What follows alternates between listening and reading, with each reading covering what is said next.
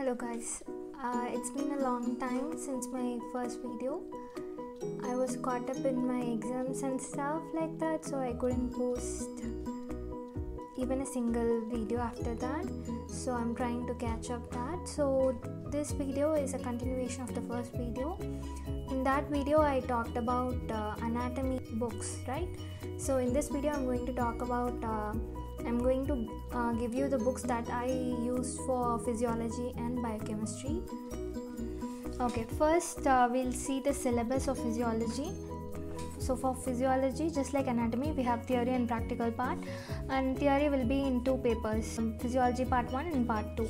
But the overall topics are only this: general physiology, blood, muscle, gastrointestinal system, endocrine system, reproductive system, excretory, respiratory, cardiovascular, central nervous system, and special senses, which is going to include your vision, hearing, and taste. For practicals, you are going to have hematology. That means RBC counting, WBC counting, differential leukocyte eosinophil count, and those things. In system-wise clinical examination, you will be taught how to examine a patient, and according to the system, like respiratory system, cardiovascular system, and central nervous system. These three systems will be taught to you in the first year, and you will have OSPI and OSCE. This is all. And Viva, it will be of 20 marks, I guess. If you score good marks in Viva, it will be added to your theory mark, which will fetch you distinction honors if you do well in Viva and theory as well. And if you get the first mark in your university, you'll get gold medal. So yeah, it works like that. So this is about the physiology syllabus. Okay, now let's move on to the books. This is the book I used for physiology. This is like most of the chapters I read from this book. This is by L.Prakasam Reddy. I don't know which is the latest edition now. This was 5th. Yeah, so this is my favorite book. Even few of my professors suggested this book. It has got these diagrams and boxes. These things will be crisp. All the theory part will be crisp, and also it's easy to understand. It's not like it's given in short form or anything else. This is what they expect you to write in the exam. So you can just read this, and it's not so dragging and anything like that.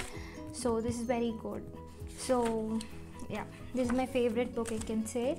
As you can see, I have marked most of the pages, which means I have learned from this book, obviously. So these books were given in our college. In our college, this is a book with in-depth information, I can say. So, and it's also colorful and it's fun to read. But if you read from this, you would understand it from first time itself. This is a college notes. So if you like it, let me know. You can comment below if you want them. I would make a drive link for you if you like, and you can mention the topics for which you want also. So these are the notes which were prepared self-made by our professors, and it was of so much helpful during the revision period. So what I would suggest you people to do is, after a lecture class is over, you can just go to your room or your house, take some good rest, and you would have taken some notes in the class. So I would suggest you to notes and the book and just highlight all those points you took in the class. So you have to highlight what are all the points that were told in the class. You can highlight them. Next part, whatever they took that day, you have to read that. Okay, so you can read that, and yeah, just try to recall what's the concept of the topic. That's over. Read your notes, highlight the points in the book, read your book once, you would get an idea, finish it off. During internals time, you have to mark the questions, which are 5 mark, 3 mark, or 2 mark, and then 10 mark, and you have to segregate the question in question wise, and then you can give it a skim and read it. This is how I read personally. Okay. So these two books, I got it out of interest. I didn't use these books much, but what I use this for is for these tabular columns. Okay, so these kind of short schematic diagrams and all these flow charts, I use this book, I can say. And this is A K Jain textbook of physiology. So guys, a lot of your professors will tell you not to read from Sembulingam book. I would tell you the same, because you not to use any shortcut methods to study physiology or any of your basic subjects, because if you do so, it's not going to benefit you in the long run. So I would suggest you better to follow the method I told you, or any of the methods that works for you except the shortcut one. I would suggest you to read standard textbooks using your own method, or what I have told you from my experience. So finally, for practicals I used this book. This was suggested by my professors as well. This was by A K Jain, and it has quite a lot of stuff going on here. For practicals, it's if you read these Viva questions and also what is given inside. So because based on this only they are going to ask you questions. The theory part of your practicals is going to be from this. So I would suggest you to be strong in your theory or your basic physiology concepts, and then go ahead with the experiment, and then brush up your basics using these books, practical books. So I would suggest you to have one for this, because the Viva questions are given, because you might study the concept but you never know how the question format will be. You want to know at least how they can ask. So I would suggest you to buy this kind of books. So this was by A K Jain. Next, biochemistry. We'll see the syllabus first. The theory, it looks quite long, but it's not so long like your anatomy. So the first thing is going to be cell enzymes, oxidative stress, and then chemistry and metabolism of carbohydrates, lipids, proteins, vitamins and minerals. You can just screenshot this you can just screenshot this page, this scene, for your future reference if you want to write it down. It will be given in 2 parts as well, Biochem 1 and 2, and your university will divide the portions accordingly. You can just verify it with your professors. Practical part, you'll have a major, a minor, charts and OSPE, and apart from that you'll have Viva. In major experiment you will be given a case scenario, you'll be given and also you'll be given the urine of the patient. You have to read the case scenario and make assumptions of the disease, and you have to test the urine. And for minor, you'll be given the urine. You have to find what is the abnormal constituent that is present in the urine. That's it.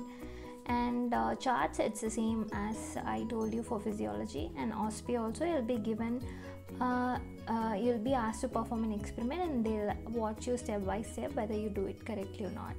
And the Viva, they'll ask you questions from the theory. And for biochemistry, I used this book. This is by U Satyanarayana. This is my favorite book, and yeah, so I found it very easy to read from this book, because the language is very simple, and also it is like point wise, so each paragraph you know what you are reading about.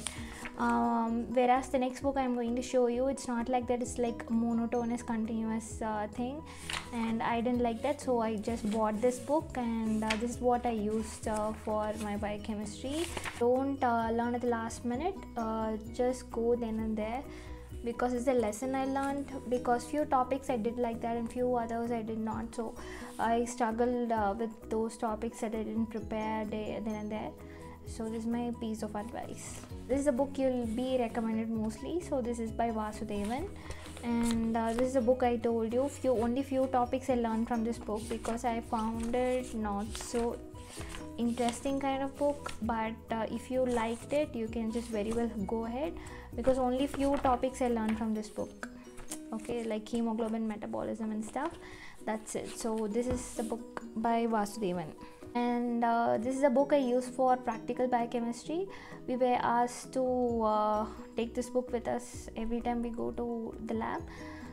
Anyhow, they'll make you to make notes in your observation, so that you need not worry about making your own stuff. But this will be a guide in the beginning.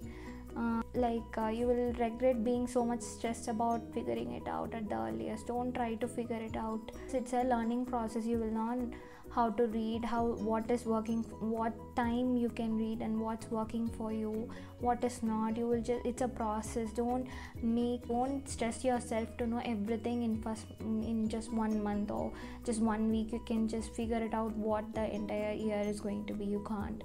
So don't try to and waste your energy. Just go with the flow. Read then and there and give your best. That's it.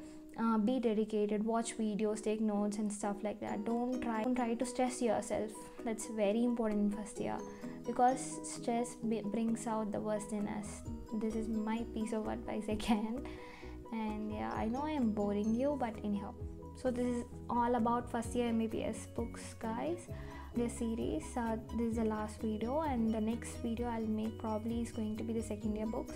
Dear students and any year students, if you find any topic to be hard to be read by your own, or if you don't find video for the topic in the YouTube or any other social media, you can just comment in my comment section. I'll make sure I read them and I make a video out of it.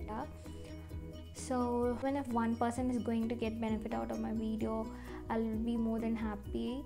So comment what's your view. You can criticize them, or see you guys in the next video, and take care. Eat well, rest well, study well, have fun.